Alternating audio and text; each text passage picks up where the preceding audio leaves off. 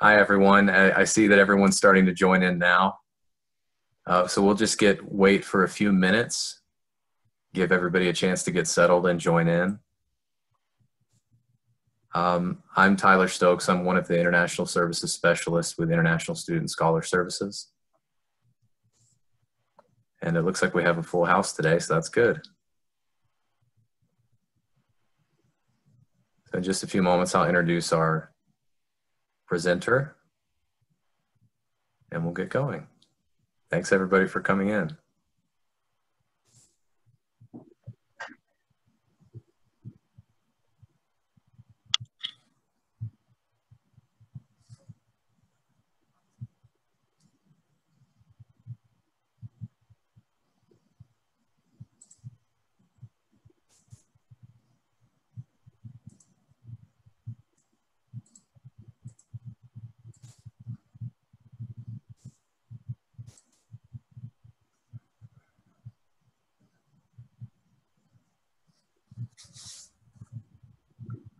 So as we're just waiting here for other people to join for a few minutes,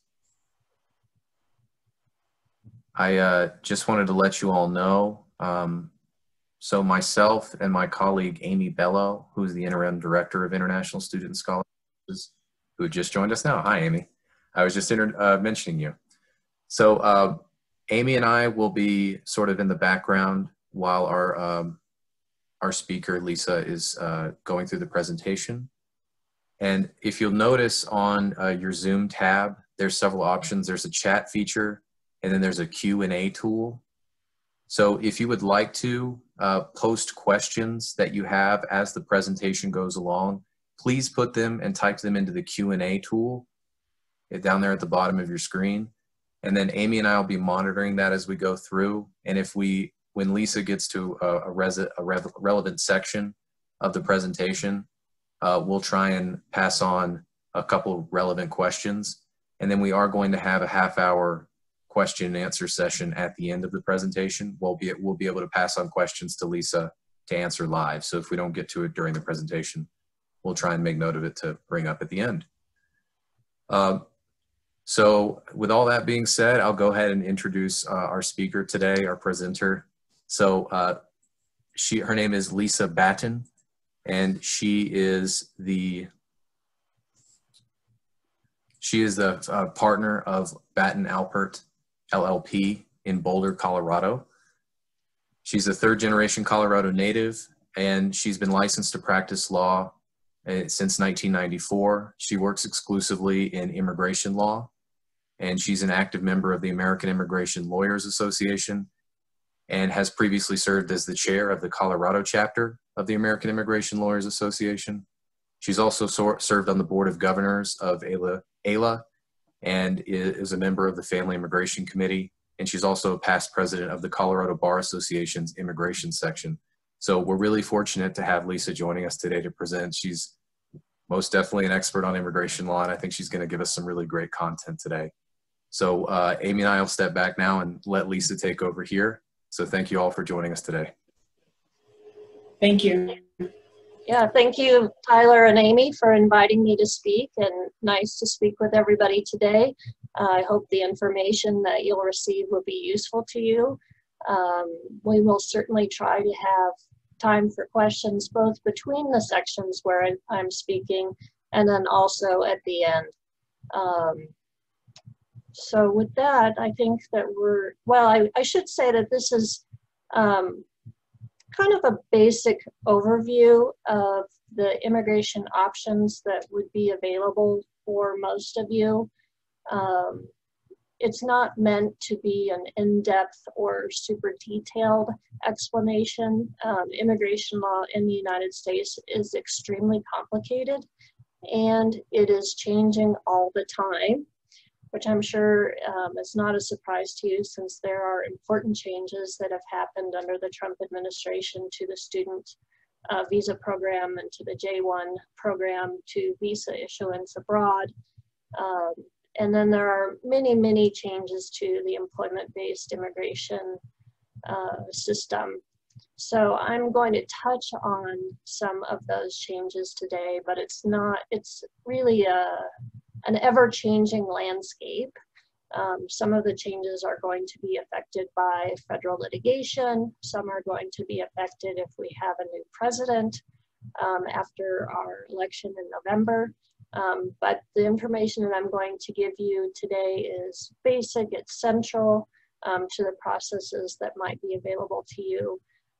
But I think it's very important that you stay in very close contact with your excellent advisors at the International Student Office, and that you, before taking any steps, really have a consultation both with them and if you would like, with an immigration attorney, whether it's myself or someone else.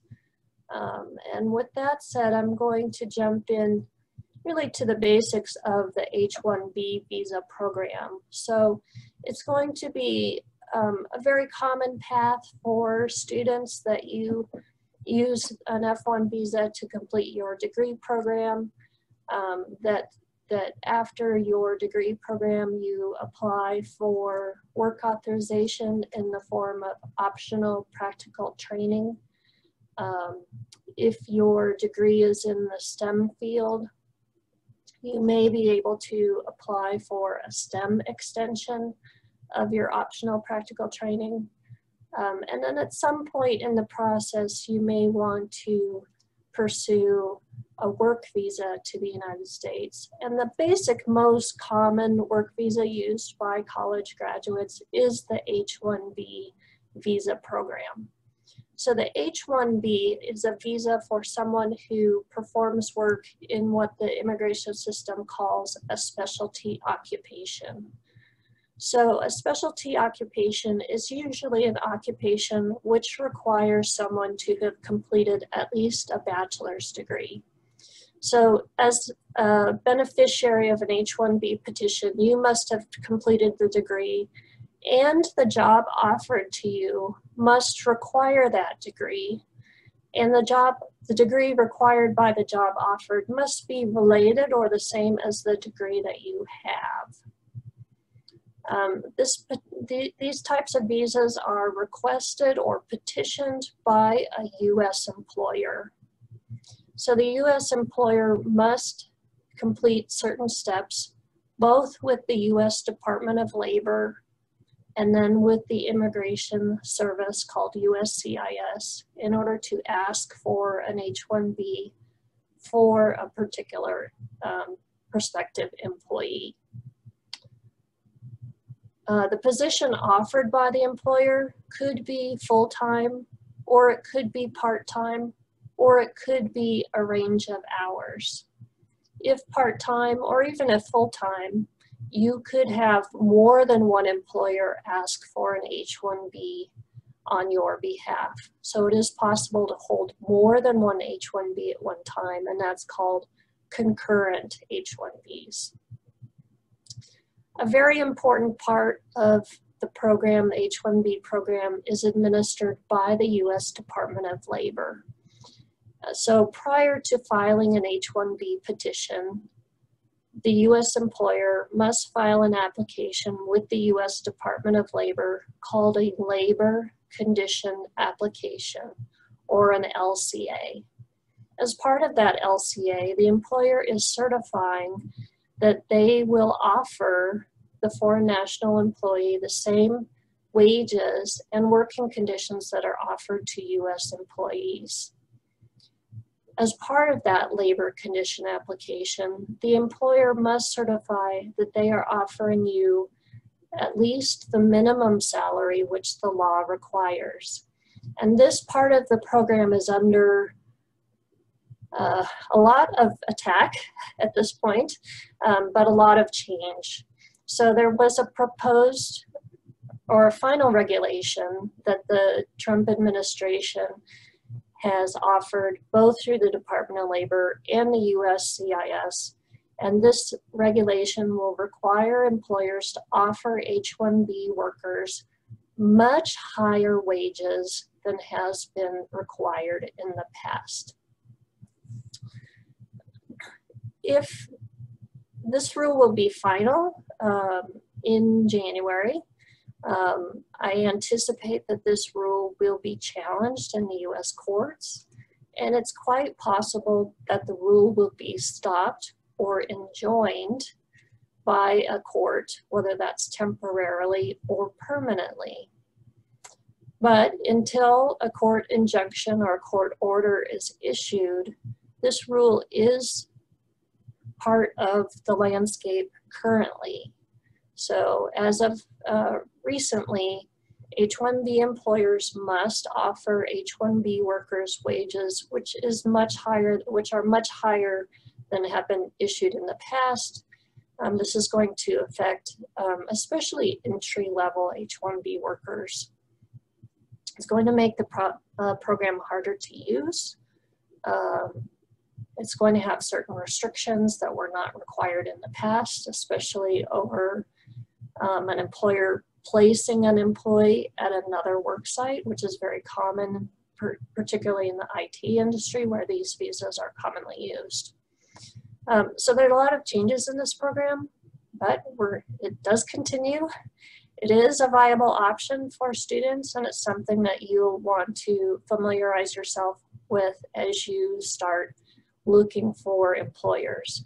It's very common that you might finish your degree, go to work for an employer under OPT or optional practical training, and then if you like the employer and they like you, then the employer would look at an H-1B petition on your behalf. The H-1B program cannot be used for self-employment, so you cannot ask for an H-1B for yourself. You cannot start your own company in which you have a significant equity interest. It does have to be an employer that's different or separate from you that petitions for the H-1B visa. If approved, H-1Bs are approved for a maximum of 3 years at any one time, for a possible 6-year maximum. If you are outside the United States during any part of that 6-year period, that time can be recaptured later by filing another petition. And extensions past 6 years are possible under certain circumstances if a permanent residence or green card application is started. So I'll talk about that a little bit later. It's very common that companies, if they receive an H-1B approval for an employee, would want you to work for a year or 2 or 3, depending on the company, before starting a green card process on an employee's behalf. Similarly, I think that an employee needs to be comfortable with an employer before starting a green card process, because that green card process will most likely keep you in that job for a few years. So you have to be comfortable that you're not going to be changing employers immediately after the green card process is started.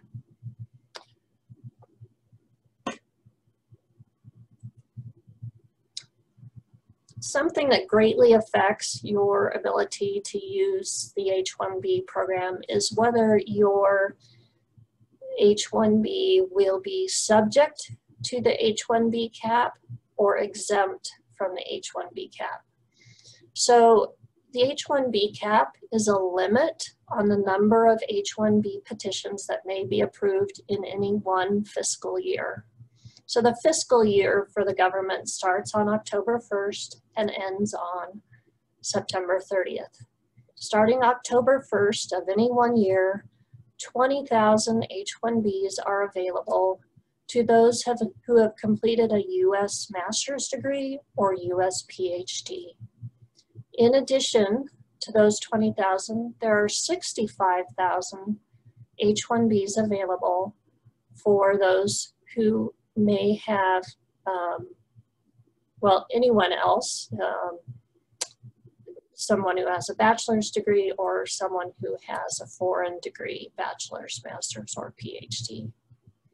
So all H-1B cap subject petitions start on October 1st of every year.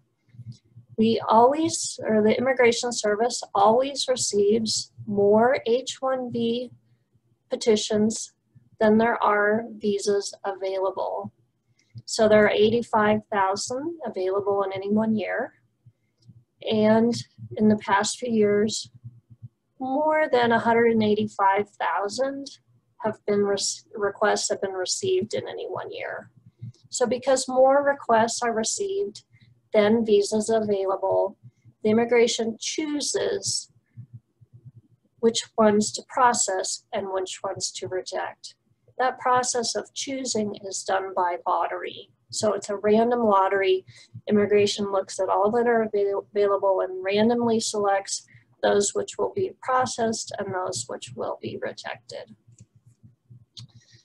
In the past, the lottery was done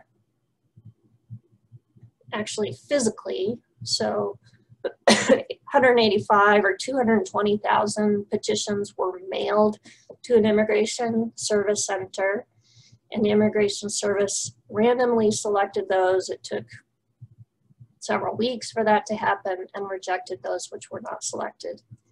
But last year, immigration went to a different process, and it was an online registration process. So an employer or a lawyer representing an employer had to go into an online system, enter some basic information about the company and about the beneficiary, the potential employee. And that entry was done between March 1st and March 20th. The filing fee for that entry was only $10 per registration, and the amount of information required was fairly minimal. So it was not a difficult process, not a cumbersome process. An employer could only file one registration for every job opportunity. So employer A could only file for employee B one time.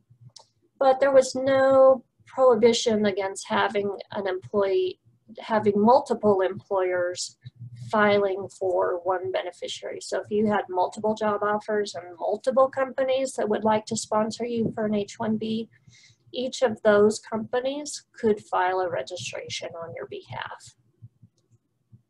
Last year, registrations were selected between March 20th and April 1st. The process worked amazingly well. I have to say that my cases sailed through without a lot of difficulty. It was easy to register. We needed some communication with the company to confirm the registration. That worked very well. The selections were visible very quickly after they were completed, and the information that we needed from that selection was easily available, so that we could go forward and file petitions for our clients who were selected in the lottery.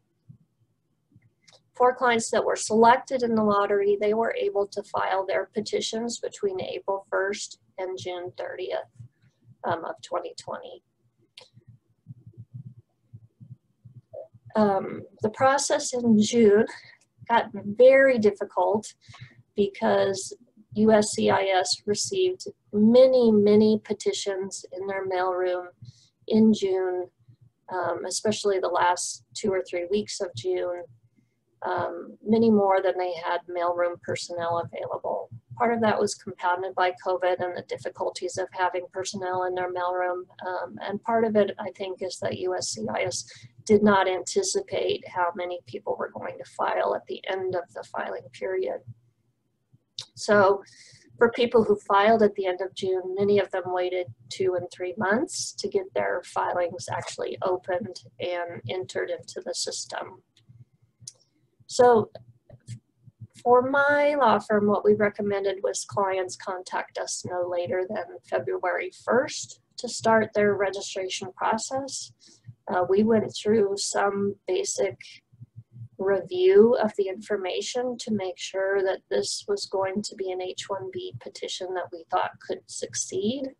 So we reviewed salary information, we reviewed beneficiary qualifications, degrees, and transcripts, to make sure that the beneficiary had a degree that was related to the job offered. We reviewed job descriptions to make sure that the position was complex enough to be considered a specialty occupation for H-1B purposes, and to make sure that there was a good match between the job description and the beneficiary's education.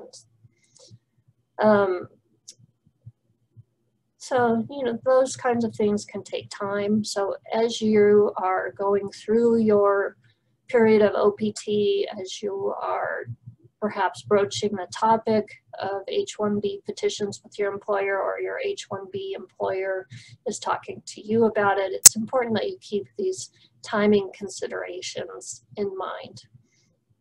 Because if you miss registration, you cannot continue for that fiscal year if your employer is CAP subject. If you miss filing on time, you've missed your opportunity for that year. So these filing considerations are critical to your process. The exact specifics of how the 2022 registration process will be handled have not been announced.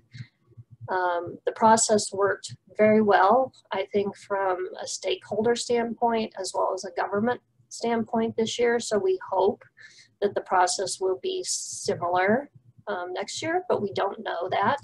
I would expect an announcement from the Immigration Service probably near December or January about specific dates for registration. So you'll want to keep that in mind as you move forward. Now, not all employers are going to be subject to the H-1B cap. Some employers are specifically exempt from the H-1B cap, and that means that they can file an H-1B petition for an employee at any time in the year. And they are not going to be denied because a visa is unavailable for their employee. If they meet the criteria, their petition should be approved. So an employer is exempt from the cap if they're a university, a government research facility, or a nonprofit affiliated with the university. A nonprofit affiliated with the university requires a written affiliation agreement between the university and the nonprofit. And there are additional legal requirements, basically that the mission of the nonprofit and the mission of the university are not exactly the same, but are similar. So I commonly file CAP-exempt H-1B petitions, for example, for secondary school teachers.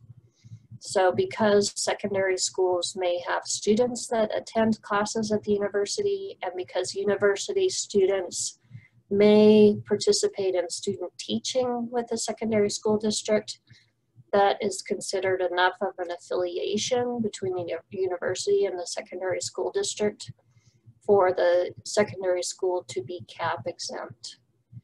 Other examples of CAP exempt may be where the board of directors of a nonprofit are also university members. It's great if you can fit into a CAP exempt situation. It will make the process much easier, and you won't be limited or have the potential of having your H-1B not considered in any one fiscal year. You can have any start date. So for example, if your OPT ends in, let's say, December, you could ask for an H-1B petition that started the day after your OPT expires if your employer is CAP exempt. We'll talk about a little bit more complications on OPT expiration relative to CAP subject employers in a minute. There are other forms of H-1Bs that are also CAP exempt, and those are called H-1B1s, and they're limited to individuals who are either from Chile or from Singapore. So there's 1,400 CAP exempt H-1B visas available to Chilean nationals and 5,400 to nationals of Singapore. We rarely, if ever, reach those limits, so they're pretty much available at any one time. Most of the H-1B requirements, including the labor condition application, will apply to H-1B1 petitions. So it has to be a specialty occupation, has to be an employer, a U.S. employer that's different from the beneficiary. The main difference, I think, in the H-1B1 context is that the petition approval will be for 1 year at any one time. But if you're a national from one of those countries, that's a super way to go. So it's certainly very common and very doable to change status from F1 to H-1B. And you can do that as long as you are in valid F1 status at the time of filing your H-1B petition.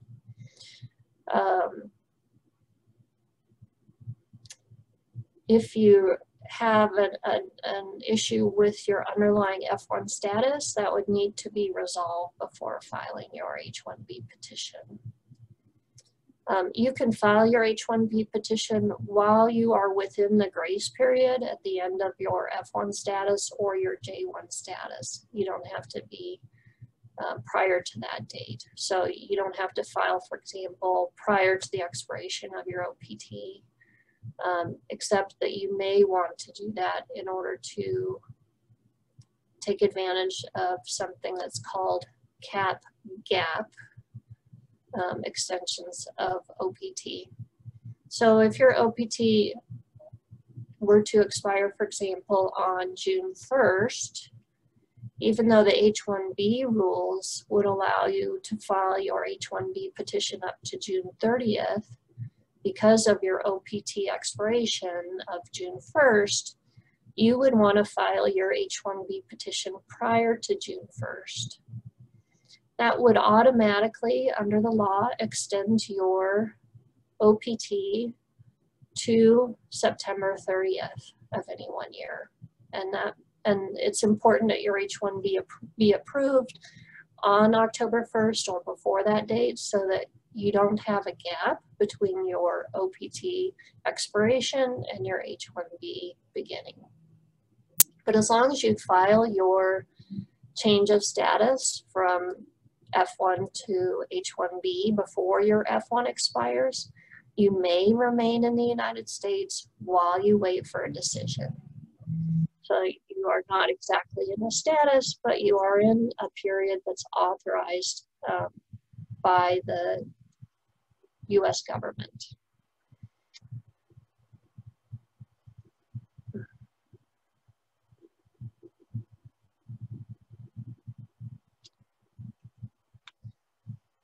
So if you leave the United States while your change of status is pending, while you are looking to change from F1 to H-1B, if you leave the United States prior to the H-1B approval, you will abandon your change of status from F1 to H-1B.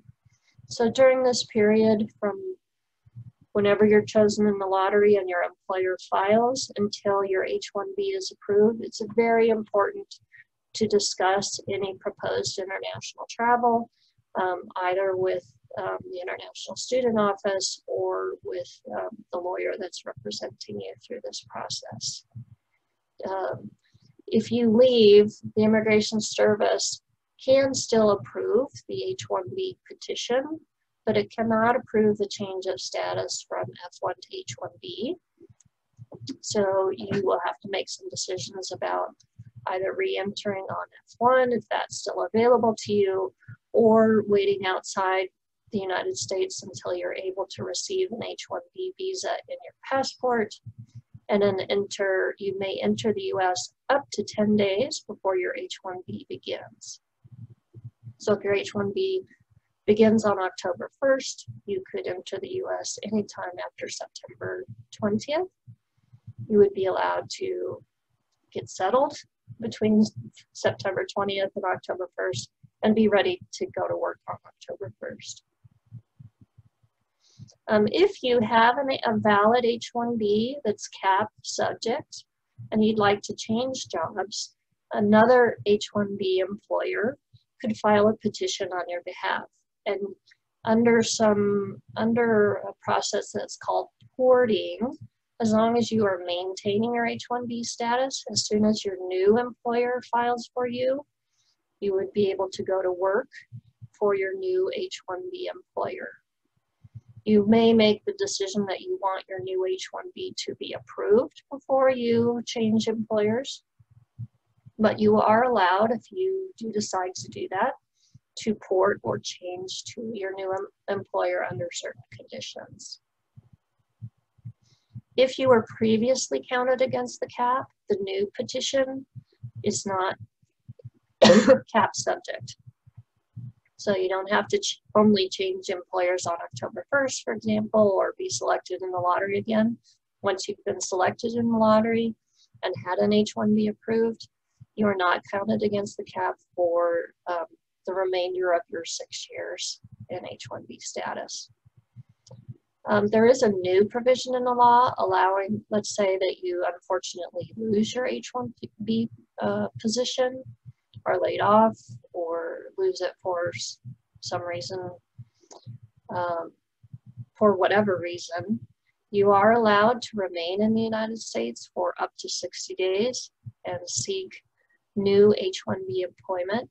The new H-1B petition could be filed within 60 days of when your employment ends, and you would still be able to remain in the United States and go to work for your new employer as soon as the H-1B petition of the second employer is approved. You're not eligible to work during that 60-day grace period. This is not technically a porting situation. A porting situation is where there's no gap in employment between the first employer and the second employer. But this allowing the 60-day gap is really a nice feature in the law. Previously, I had to tell clients, well, really you need to leave the United States within 10 days of when your employment ends, which is not very generous and really very impractical if you are established here. But the 60-day grace period is much more workable, and that's available to you in any 3-year period. You can take advantage of that grace period one time. So I think that's the end of what I wanted to cover with H-1B petitions. Maybe this is a good time for us to take a little break. Tyler or Amy, do you see any questions that people might have? Sure thing. Yeah, we've collected a couple of them, and I'll just ask them to you now. Great. The first one we had was, how much higher pay does the employer have to offer to an H-1B employee? I think we're getting at prevailing wage and things, Lisa. Yeah, that does sound like a prevailing wage question. So there are wage surveys, and they are published online, and you are able to access that. It's called OES wage data. It's published by the U.S. Department of Labor. You can, it's publicly available. You can go online. You can search in a particular location for a particular occupation. So you can search, for example, software engineer for Denver, Colorado. And you will see data come up for that. Well, probably prior to October 8th, you would have seen data come up for that. And it will list 4 different wage levels. There's level 1, which is entry level, all the way up to level 4, which is the most advanced. For most students who are moving from OPT to an H-1B for the first time, most of those folks are going to go into a level 1 wage. Although if you have a master's or a PhD, you may be moving into level 2 wages or higher. Under the new regulations which were published, wage data is not available if the top level wage is $200,000 or greater. I think it's $208,000 or greater, more than $100 an hour. Currently, wage data is not available. So for example, I was looking at wage data a few days ago for a financial manager in Los Angeles. Wage data is not available. Most software engineers in Silicon Valley, wage data is not available at this time, and that's because the Department of Labor is recalibrating all the wage data compared to what it was before. If wage data is not available, your employer does have the option of purchasing, or maybe they use, wage surveys, which might be acceptable to the Department of Labor. So many of the larger wage surveys are going to be acceptable to the Department of Labor. Wage surveys, for example, published by Mercer are going to be acceptable. If your company, if your employer does not regularly purchase wage surveys, you do have the option of going to a few companies, and this will probably become more popular. You can go to companies who specialize in selling wage surveys to H-1B employers. So we use, I've used these companies before. You can purchase a wage survey for a particular occupation if it's available for a particular location for a few $100s, which is much cheaper than subscribing to Mercer, for example, for an employer. So it could be much more acceptable. I've read some statistics saying that under the new wage rules, wages are going to have to increase for H-1B employees about 40% over what they were previously if you're going to use the OES or the Department of Labor's wage data. So using Mercer data or another wage survey is probably going to become a bigger part of the process than it was in the past. So if an entry-level worker has to be paid 40% more in 2021 than they were paid in 2020, this is a big difference for many employers, and it's going to make a big difference. I'm hopeful that the new wage rules will be enjoined and are not going to go into force, but if they are allowed to operate it, it's going to make a big difference in the H-1B program. Thank you, Lisa. One more question on H-1B before I'll let you move on. Somebody asked, after H-1B status is can be revoked or withdrawn by the employer? After H-1B status is approved, can the petition be revoked? Is that the question? Yeah, can H-1B status be revoked or withdrawn by your H-1B employer? Yes. So if your employment ends for any reason, whether you initiate that or whether the employer initiates a termination of your employer-employee relationship, then the employer is required by law to notify USCIS within 10 days that your employment relationship has ended. And at that point, USCIS will revoke or terminate the H-1B petition. In the past, revocation used to come very quickly after receiving notice from the employer. More recently, I usually see revocation happen, I would say, on average, 30 to 60 days after we provide notice to USCIS. But yeah, the employer is required to withdraw an H-1B or inform USCIS that the employee has left. In addition, the employer has to withdraw the labor condition application, or the employer could potentially have liability under that labor condition application. So that should also be done. What this means as a practical matter, I think, for employees is that before leaving employment, if you're the one that's going to initiate, is that you be well prepared for what your next step is. Whether your next step is that you're leaving the United States, or you're looking for another job, or you've secured another job, it's very important to consider all those steps very carefully. Because when you're in H-1B status, your underlying legal immigration status requires you to continue to work in the position that was described in the H-1B petition and under the conditions that were described in that petition. So you can't, for example, decide that you're gonna, have an H-1B approved for a location in Denver, Colorado, and then decide that you're gonna work remotely from La Jolla, California without properly preparing. Or, you can't say, I'm gonna just take a couple months off and then before I look for another job. You really have to plan all of those steps very carefully and determine how you're gonna maintain your legal immigration status during that period of time.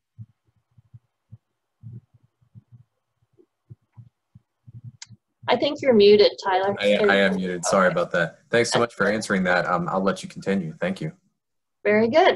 And we can certainly circle back to more questions if they come up about H-1Bs when we get to the end. So another common visa is the J-1 visa. So J-1s are very wide-ranging. I think in this context, they're going to be commonly used by foreign medical graduates, postdocs, researchers, scholars of various types. I think one really important, I'm not going to really discuss the basics of what qualifies someone for a J-1 or the conditions of that visa type, but I think really one important condition of J-1 visa holders that you really have to consider carefully is whether you're subject to 212E or the 2-year homestay requirement. So some J-1 visa holders, certainly not all, but some are subject to 212E or the 2-year homestay requirement. What this means is that what it means is the goal of the program is that after someone completes a J-1 program, they take the skills that they learned in context of the J-1 program and they return to their home country where they can apply those skills. Countries develop lists that are called skills lists, and those skills lists are developed in conjunction with the U.S. Department of State, and they are published on the U.S. Department of State website. So there'll be a skills list for almost every country. Some countries, for example, I know Germany does not have a skills list, but many countries do. And if your program falls within your country's skills list, then you will be subject to 212E. The other common way that someone is subject to 212E is that they receive government funding, whether that's from their home country or from the U.S. government for their program in the United States. So every J-1 visa holder has a document called a DS-2019. It's very similar to an I-20 for an F1. And that DS-2019 has certain basic data on it about the nature of the program, the length of the program. But on the bottom left-hand corner of the DS-2019, the first time when your visa is issued, there's a little checkoff box that says you are subject to 212E or you are not subject to 212E, and then the consular officer who processed your visa application should sign it. So you want to review that. You want to review the annotation on, if you have one, on your J-1 visa. Sometimes visas are annotated incorrectly. So it could be that your DS-2019 says that you are not subject, but your visa says that you are subject. I saw that yesterday in my office. So you want to review those very, very carefully. If you think that there is an error that the consular officer thought you were subject and checked your DS-2019 or your visa says that you're subject, but you think in fact you are not subject, you can request an advisory letter from the U.S. Department of State There are very clear instructions on the U.S. Department of State's website about how to request the advisory letter. You can follow that, and you can request an advisory letter, and that will be basically an ultimate decision about whether you are subject or not. If you are in fact subject, you need to either complete 2 years at home before seeking an H-1B visa or a green card, permanent residence, or you have to seek a waiver of 212E. There are different forms of waiver. The most common waiver to receive is called a no objection waiver. And that's basically where your country says, look, we know that your program is on our skills list. Normally we would want you to come home and complete your 2-year residence requirement. But in your case, for whatever reason, we have decided that we have no objection to you not completing your 2-year residence requirement. We do not need you to come home for 2 years at this point in time. That waiver is filed with the U.S. Department of State. The U.S. Department of State has a division called the Waiver Review Division. They have an online application process. It's fairly easy to use and very straightforward for this type of no objection waiver. You start the process with the U.S. Department of State. You'll be assigned a case number. You'll have to submit some basic information about why you're seeking a waiver, what kind of program you participated in, what you did during your program. And then you will provide your case number to the relative authority within your home government. Sometimes that's the consulate of your government in Washington, D.C. or in New York. Sometimes it's an office in your home country. And they must write a letter directly to the U.S. Department of State Waiver Review Division confirming that they have no objection to you remaining in the United States and that they don't need you to go home. Once the Department of State has that letter from your country, they can complete processing. They will then forward your waiver to USCIS, and USCIS should approve it and issue you approval notice. You need that approval notice in your hand before you apply for an H-1B.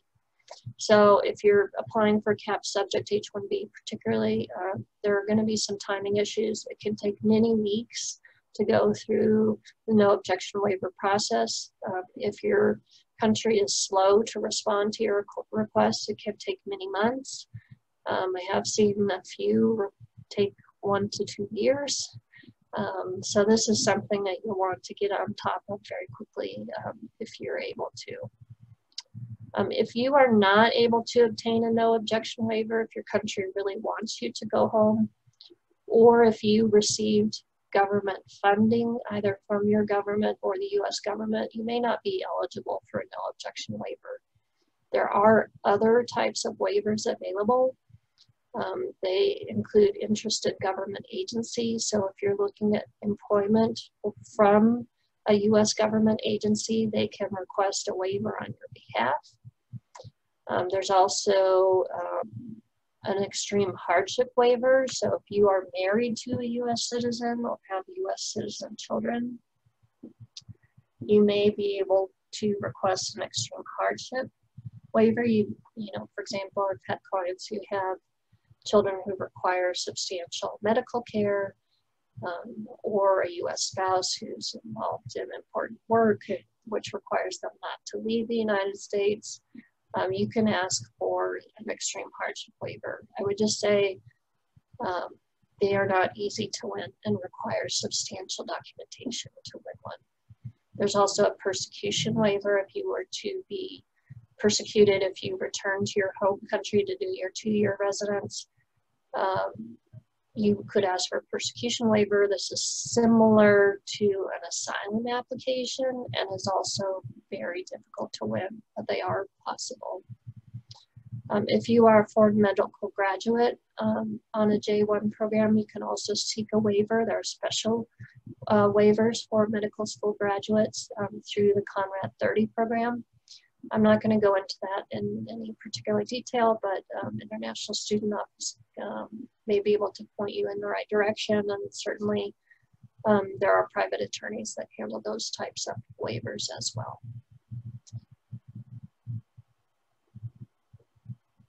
Yeah, so I think that's it. Tyler, do we have any questions about J1 or waivers? We have some in general about a lot of different things, but I'll just let you keep going, and we'll probably just catch them in the Q&A. Sounds good. Thank you. So there are many different other types of non-immigrant visas to the United States, more than just the H-1B, more than just the H-1, so or the J-1. So I'm going to go through some of those now. This is not an exhaustive list, but these are the common visas that I see students and scholars use if they would like to remain in the United States. So the first one I'm going to talk about is an E3 visa. This is for citizens of Australia. It's very similar to the H-1B. It's for specialty occupations. It does require a U.S. employer to sponsor you or petition for you. It is subject to a labor condition application and the prevailing wage or the wage requirement from the U.S. Department of Labor.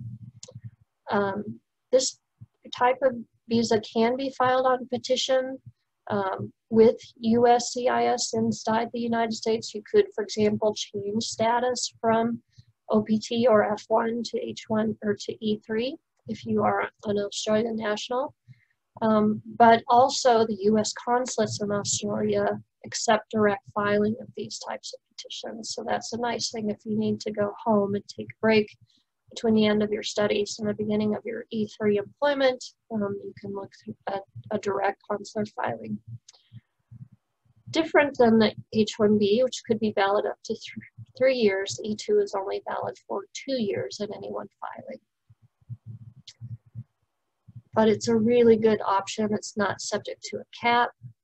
I've seen very favorable adjudications by the U.S. consulates on these types of applications. Petitions that might have trouble with USCIS, for example, it's not clear that the job really requires a degree, or maybe my client does not have a full degree but is relying on some professional experience to qualify for the position.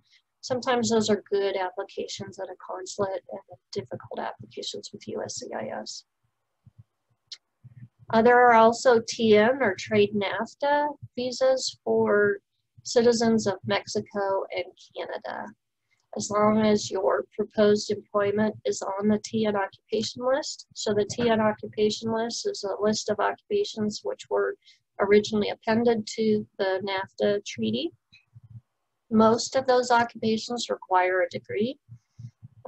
Could be college professor, could be attorney, could be different medical professionals, geologists, engineers are very common TN occupations, and that includes software engineer. There are 2 different ways, again, to apply for these. One is through a consular filing if you are from Mexico, or a bordered filing if you are from Canada, or you can file a petition with USCIS to change status from F1 or OPT directly to the TN category. TN from Mexico used to require a labor condition application, but they no longer do.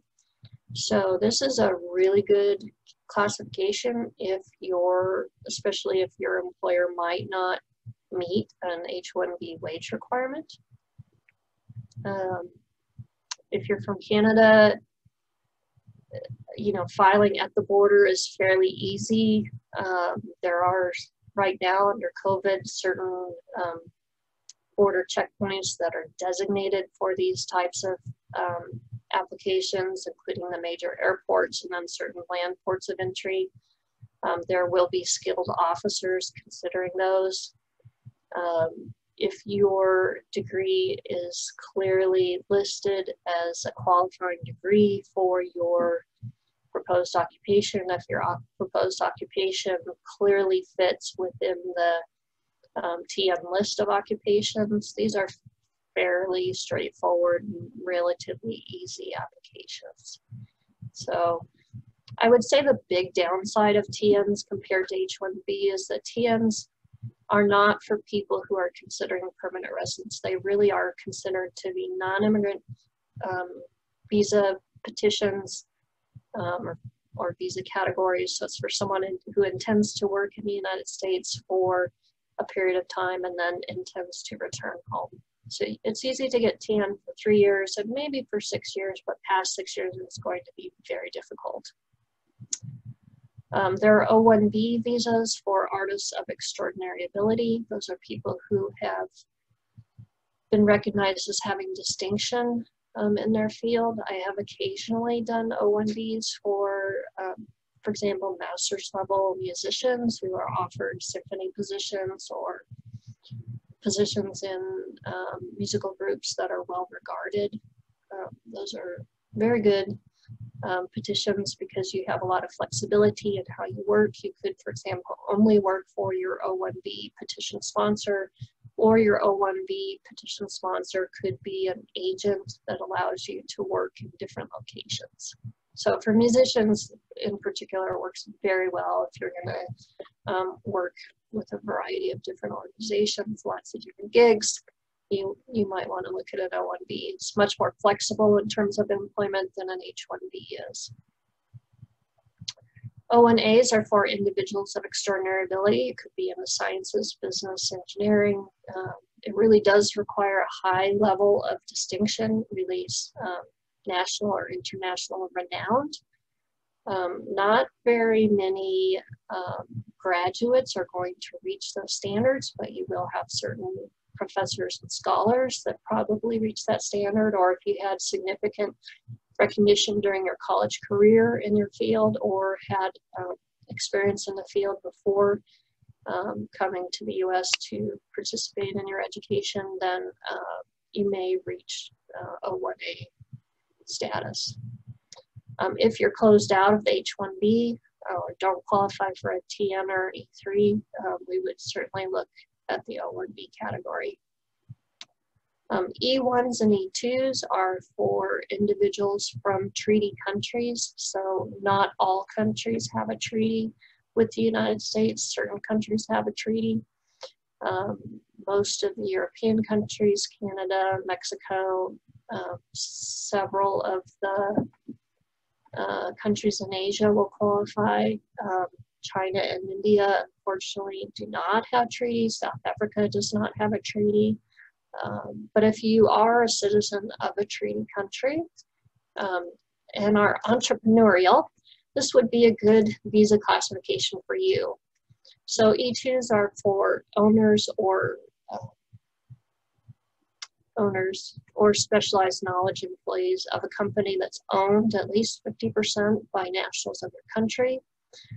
The E2 business does need to make a substantial investment in the United States, which is probably at least a minimum of $100,000 invested, and it could be higher in some countries. And the U.S. company must employ other U.S. workers. It can't just be a company for the E2 treaty visa holder.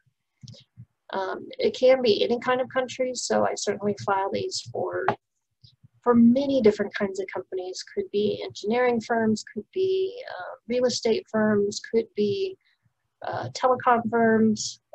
Commonly can be restaurants, dry cleaners, liquor stores, really anything, as long as a legal business in the United States. And E1s are for people who own a business that conducts substantial trade with the United States, commonly importers or exporters of products from your country, but it could be an exchange of services. We're quickly running out of time, so I'm just going to quickly go into the permanent residence options. There are many different classifications for obtaining permanent residence in the United States. The most common way to obtain permanent residence is through a family relationship, so being sponsored or petitioned by a U.S. citizen or permanent resident spouse, or a U.S. citizen parent, or a U.S. citizen child who's over the age of 21. About 2/3 of all permanent residence or green card applications are through one of those bases. But there are very workable employment-based ways to ask for a green card. There are 2 ways that you can sponsor yourself for a green card. One is if your work is in the U.S. national interest through the National Interest Waiver Program. You must have either a master's degree or 10 years of experience to fit into that qualification. But if your work is well recognized, if your position in the U.S. could not easily be filled, this could be a good position for you, or a good way for you to get a green card. The extraordinary ability, which is the other way to self-petition for a green card, does require national or international renowned, substantially strong evidence that you are one of the few at the very top of your field. So it's extremely high standard, but we do see it in the university context for sure. There are ways that a university could sponsor outstanding professors and researchers. And then the most common way that an employer sponsors an employee for a green card is through the PERM or labor certification process. That's where a company recruits or advertises for the position. It shows that there are no qualified U.S. workers for the position. It's a very workable way to get a green card, as long as you are not from China or India, where people from China and India may wait many years to go through that process, but it's worth getting in line. So you only get in line for a green card through the PERM or labor certification process by starting that process, by filing an application. Extensions of H-1B status will only be available past 6 years if your employer has started a PERM for you, or you've filed a self-sponsored petition prior to the end of your 5th year in H-1B petition, in H-1B status. Extensions past 6 years are also possible if your I-140 is approved before the end of your 6th year. So there are very important timing considerations about how you combine an H-1B with the green card process. You can't wait to the very end of your H-1B eligibility to start the green card process. You gotta really start thinking about it no later than probably the beginning of your 4th year is where I would really start to strategize about that. There's also a diversity lottery, so 50,000 green cards are available in most years to people who are from countries which historically have had low levels of immigration to the United States. That program is initially run by the U.S. Department of State. It's available every fall, so it's available now, for example. The program was cut short this year by the Trump administration through some regulations. It has been reopened through some courts. It's not exactly clear what's going to happen next year, but if you apply now, you would be subject, your application would be subject to a lottery. If you win that lottery, you will be notified sometime in May or June, probably, and would be able to file a green card the following October. So they're taking lottery applications now that if selected would be able to file an application at the end of 2021 and into 2022. It's a very politically vulnerable program, but it's not going to hurt you to try. And I do every year handle some green card applications, usually for people who are selected in the lottery. So it does work for some folks.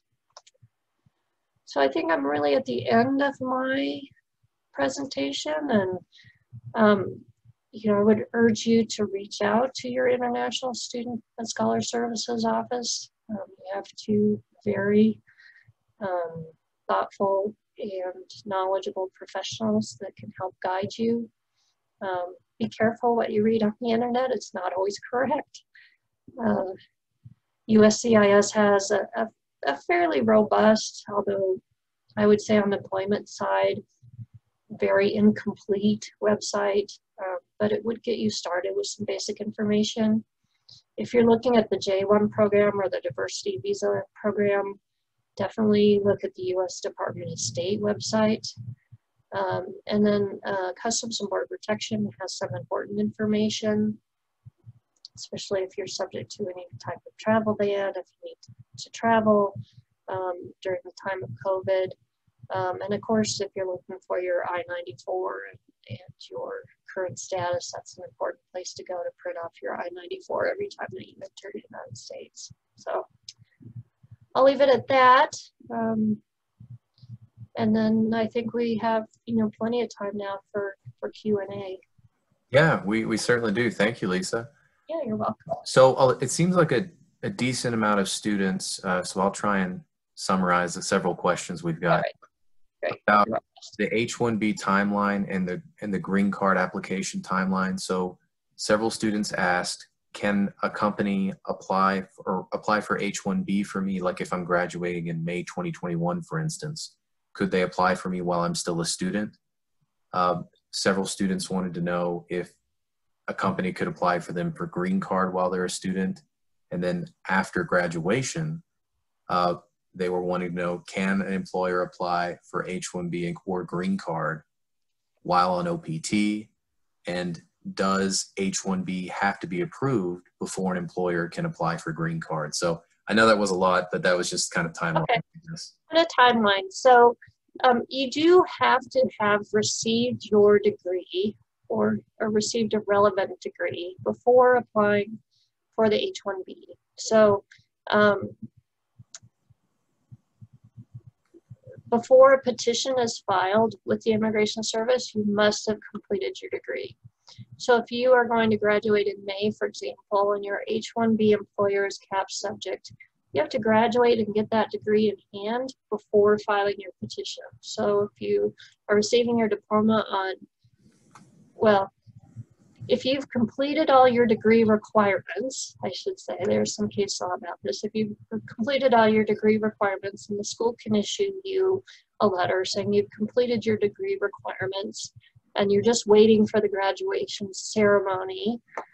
So let's say you complete all your degree requirements on May 1st, but your graduation ceremony is not until May 15th. Anytime after May 1st, the company could file an H-1B for you. So you do have to actually complete your degree requirements before that H-1B petition is filed with the Immigration Service. How about a green card? Could a company file for somebody for a green card before they've graduated? Absolutely, but they couldn't require that degree as a minimum requirement if the beneficiary didn't actually have it in hand. So there's no legal requirement that someone be in H-1B status or actually in any particular non-immigrant status before the company files a perm application or labor certification or green card application.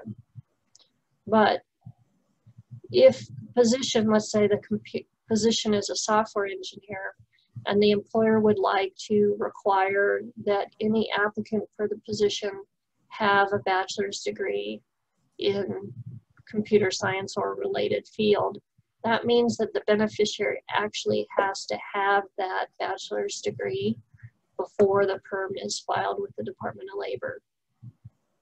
So the beneficiary has to qualify for the position as it's described in the perm application.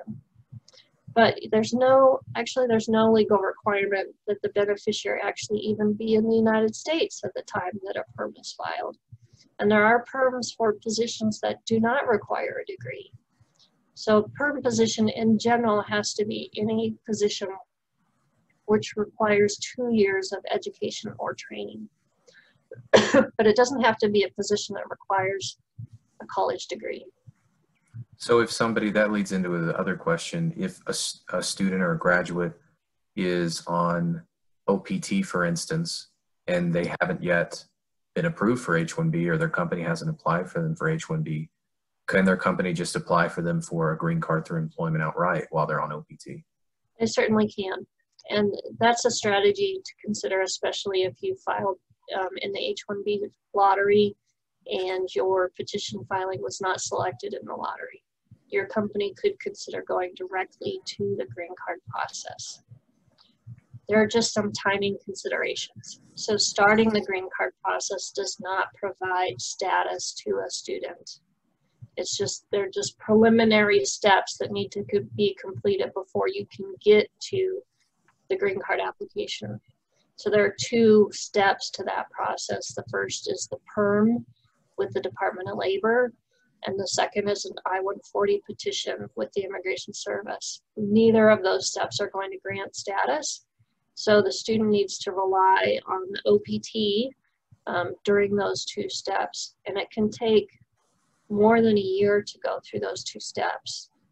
I would say at the minimum, probably 8 to 10 months to go through those 2 steps, and you would really have to be probably taking some risk, and probably, you know, your company needs to be moving really fast. It just doesn't happen that often that we get to a status part of the process for at least a year.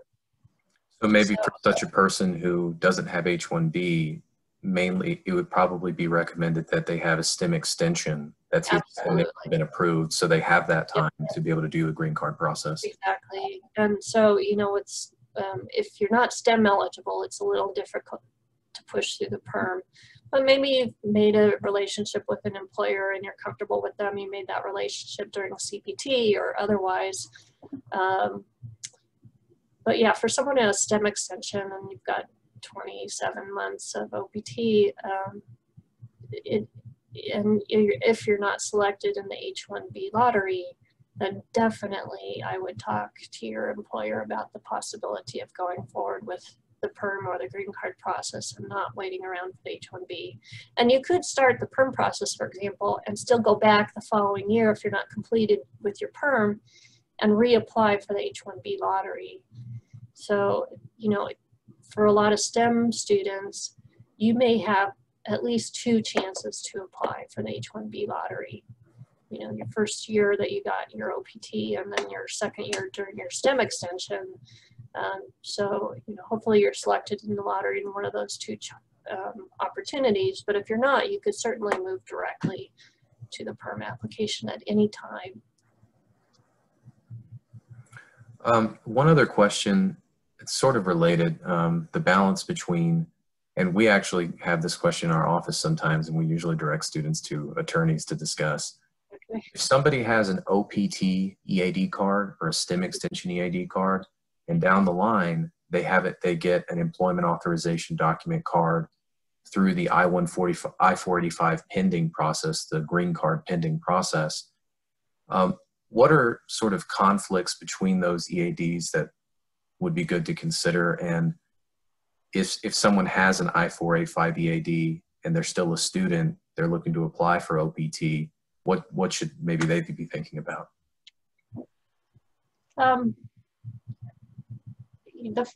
Well, I think you have to consider different scenarios. If you have a 485 pending, you have to really evaluate how strong it is. If it's really strong, let's say it's a marriage-based petition, or you have a child that's a U.S. citizen child who's over 21, and you feel really secure about your 485, the advantage of the EAD that's connected to your 485 is that is open market work authorization. That means that you can work anywhere or not work as you please. If you want to work 5 hours a week, that's great. If you want to work 55 hours a week, that's great.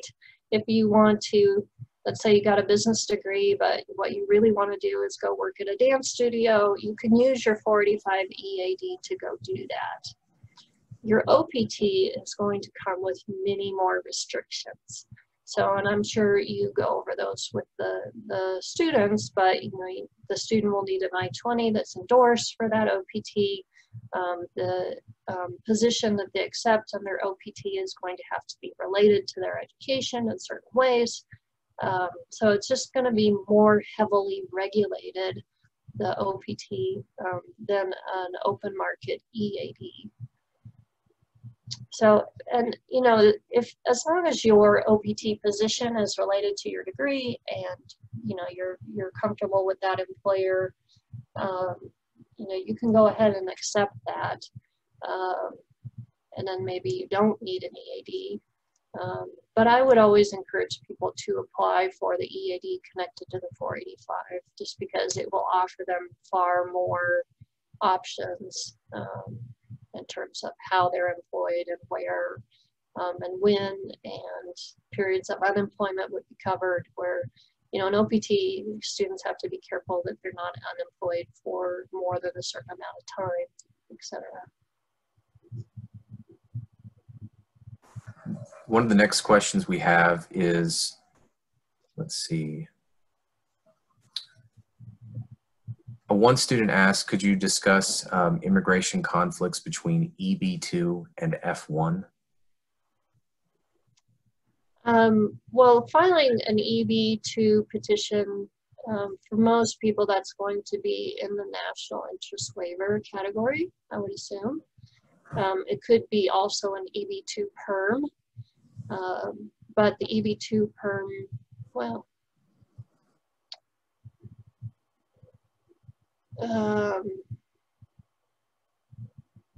you know, for the perm or the NIW, you may have to have completed a master's degree. But let's say you complete your master's degree and you're continuing on it with your PhD, so you're at F1 status. Usually you're starting, you know, you're going to start your national interest waiver in the EB2 category by filing Form I-140 immigrant petition. In the perm context, you're going to start with the Department of Labor, but if you win the Department of Labor section, then you're going to the I-140 immigrant petition. The immigrant petition in and of itself does not provide any status to the student, so the student would still be present in F1 status. The big conflict, I think, between an I-140 and F1 status is that an I-140 is evidence of immigrant intent. It's evidence that the student wants to stay in the United States permanently. The F1 student is a non-immigrant status, and it requires someone to be able to tell a consular officer, I'm coming to the United States to complete my studies, but then my intention is to return home when my course of study has ended. And the I-140 is in conflict with that non-immigrant intent. So I think if you're going to file an I-140, you have to really consider your travel plans carefully. You have to consider the consulate where you might be applying for a visa. So there might not be a strong need to show non-immigrant intent if you are from an EU country, for example, but if you are from a country outside the EU, outside of Canada, you may need to show non-immigrant intent in order to receive another F1 visa. So you'll have to consider your travel plans very carefully. Thank you. I'm not sure specifically. I think that you admit a student is asking, what is the significant participation in your own company for H-1B purposes? I think they might be getting at the connection between the employee-employer relationship, maybe? Yeah, I'm not sure what significant participation means, but for the H-1B, I would say you do have to have an employer-employee relationship between the H-1B beneficiary and the petitioner. And that, you know, that means that the employer has to employ you in the position that's described in the petition, paying you W-2 wages. You cannot be paid as a contractor. Your W-2 wages need to meet or exceed the prevailing wage. You can't rely on commissions or bonuses in order to do that, since those could come to you and those might not come to you. So you have to maintain that employer-employee relationship in order to maintain H-1B status. I think that's probably a pretty good response. Okay. Not, well, they can ask a follow-up question. Yeah, certainly. I think that was Andre. So Andre, if you want to follow up, let us know if that didn't answer your question. This last person, this is the last question we have on deck for now, and perhaps we'll have some other ones. We have about 11 minutes, everybody, if anybody else wants to pose some questions. But this person asked, what is an example EB1 checklist? For example, X number of publications, X number of conferences.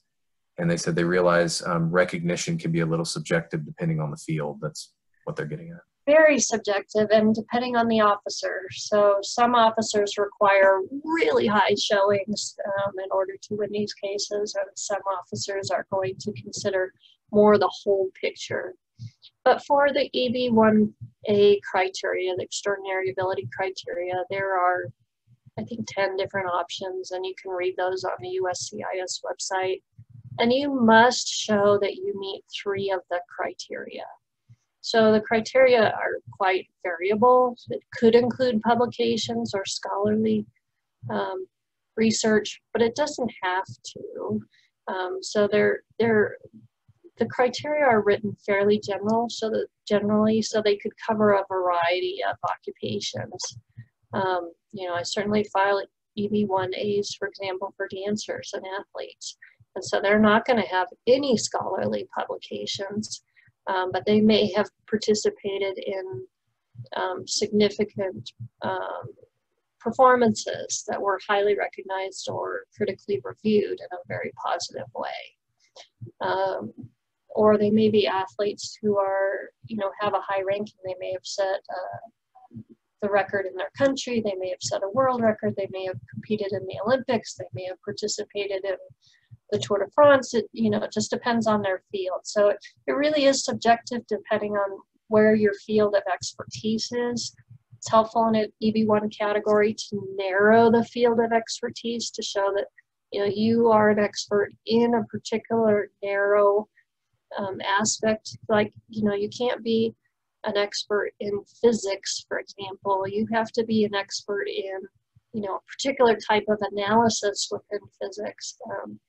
So, you know, but when you're looking at the sciences, and people who do have scholarly publications, USCIS will look at your Google Scholar ranking, and they want to see something very impressive, something very high. So if your publications, for example, were published very recently, and your Google Scholar rating is rather low because, you know, people haven't had a chance to really absorb your research or to use it in their own research, then that's probably not a good time to file an EB1 petition. You want to let those numbers percolate. You want to get your numbers up in probably in the hundreds for a Google Scholar rating. So, you know, this is something that is really particular to each person's situation, and really something that would need to be carefully evaluated, whether it's you know, through your office, Tyler, or through an immigration lawyer. Of course, yeah. Well, I think that's really helpful. It looks like we just had another question pop up, or Okay. several actually. Let's see. Just one moment. Sure. Okay, so Mon is asking, can I still apply for F1 OPT or other F1 benefits if I have filed Form I-485 or am showing immigration intent, assuming that I will remain in the US? So they're a current student looking at applying for OPT and, or I guess STEM maybe in the future, and they already have an I-485 pending. From just an immigration lawyer's point of view, yes, you can do that. There's nothing prohibiting that in the law. You know, I don't know if your office, Tyler, has any particular limits in issuing another I-20 when you're aware that a 485 is pending. We do not. That's not really part of our metric that we look at. It's more about have they met all the other OPT requirements that we discussed with them. Yeah. So I do encourage my clients who have 485s pending to go ahead and get that F1 OPT going, just in case something happens to the 485, or just because oftentimes the F1 OPT will be issued more quickly than the 485 EAD. So 485 EADs at this point in time, for many reasons, are taking sometimes 6 to 8 months to receive, and the F1 OPT will come more quickly. So another student is asking, do positions either on OPT or H-1B, the person is saying help compound or recognize status? I think what they're getting at is if you're with maybe the same employer or with similar employers, does that put you in prior statuses? Does that help you succeed later on in like an EB2 or an EB1, for instance? Yes, usually. And it'll help you in the perm context, for example, because most perm positions are going, and for white collar workers are going to require a degree plus a certain number of years of experience. And so you having that certain number of years of experience with a different employer before filing the perm application makes for a stronger perm application. For the NIW, they're not often going to be granted to people who are recent graduates. Same with the EB1. The EB1 criteria specifically says that you need significant recognition over time. So having experience is a good thing. You can earn your gray hairs. So right. It will benefit you. Yeah. So the last question we seem to have on deck for the time being is, will a transfer from H-1B to F-1, then to H-1B again status have an impact for future immigration applications or any difficulties or issues? So I suppose they're asking, going from an immigrant intent to non-immigrant intent and back again, and what the implications of that might be for future benefits. And I do have people do that. So some people might get an H-1B after completing a bachelor's degree, work at that for a few years, decide they want to go back for a master's, transfer back to F1, complete the master's and the OPT associated with the master's, and then go back to H-1B. So it does happen. I don't see particular problems with that kind of scenario. H-1B is dual intent. Someone on an H-1B could be someone with non-immigrant intent, meaning that they're going to go home at the end of their stay, or they could be someone with immigrant intent. It could be either one. It's not really questioned in the H-1B context. To get an F1 visa, you do have to show non-immigrant intent. So depending on your circumstances, that could be just a statement from you, yes, I'll go home when I'm required to do that. Or a consular officer may require additional documentation to show that you intend to return home at the end of your stay. Depends a little bit on what country you're from, and your personal circumstances would need to be evaluated. So the more ties that you have to a foreign country, for example, your family is still there, your family has good ties in terms of business, home, status in the community, those kinds of things are going to make an F1 visa application easier than if you don't have those things. Right. Thank you, Lisa. Sure. So, one person asked, how do they get in contact with you if they wanted to? And her email address is actually, I think it's right there, or I think we emailed. Yes, so the website address is right here, battanalpert.com. You can contact me off of that, yeah. We had, before our presentation, we had provided an email address to reach out to your firm as well that you had given us, Lisa. So whomever this is, if you look back in the email we sent advertising about this, you can find Lisa's contact information there, or like she mentioned, off of her website to get in contact. It looks like the last question we'll have time for is how many people are now changing from EB2 to EB3 because of the change in priority dates. How relevant is it to do this, and what issues might one have if they change their category during the immigration purpose? I'm not sure what they mean by that. Well, it's a very hot topic, especially for people from India. So for people from other countries, it's not particularly relevant to downgrade from EB2 to EB3. But if you're from India, you may want to do a downgrade from EB2 to EB3, depending on what your priority date is. there would have to be a number of factors assessed before determining whether downgrading would be valuable for you. But including your educational background, the occupation being, or the position being still available to you. But your company could file a new I-140 in the EB3 category. It's not amending the prior petition, it's an additional petition. So assuming that your position qualifies both in the EB2 category and the EB3 category after EB2 approval, you could, for example, file another I-140 in the EB3 category, recapture the priority date from the EB2 classification, and move forward to a green card quickly. Okay. This is really only become an issue following October 1st. October 1st of this year was the first time this has happened in my memory, and I've been practicing immigration law for 25 years now. So it's very novel, but it is possible. So it's something that you should consult an immigration attorney about, or your ISS office, if that's something you want to consider. Right, and they were just sort of a follow-up was they were saying, why is an EB3 a downgrade? What does downgrading mean and entail is what they were. Oh, so the EB3 category is for people who have at least 2 years of education and experience. And it would include people who have a bachelor's degree and less than 5 years of experience.